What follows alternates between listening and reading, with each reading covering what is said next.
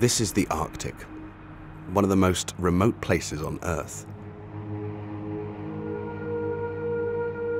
It spans 5.4 million square miles and is home to 4 million people who endure temperatures from -30°C to just above freezing. The Arctic is changing. 2016 saw record temperatures worldwide. In some places, it reached 20 degrees above the average. And this wintry land is fast becoming a fluid, warmer place. Actually, you shouldn't be able to view the Arctic like this. The boat from which your virtual self is looking out shouldn't be able to sail.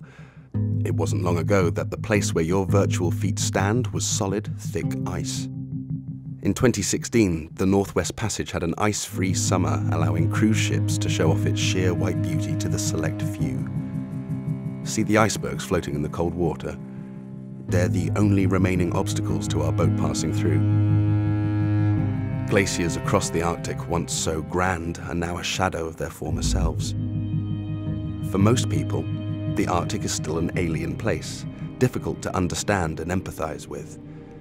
Despite the increased accessibility, this is a land remote from many lives. It takes a quantum leap of the mind to connect our own environment-damaging behavior to the destruction of this pristine world.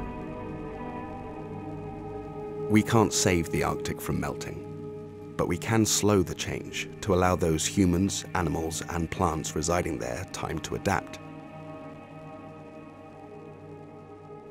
This region doesn't need more visitors.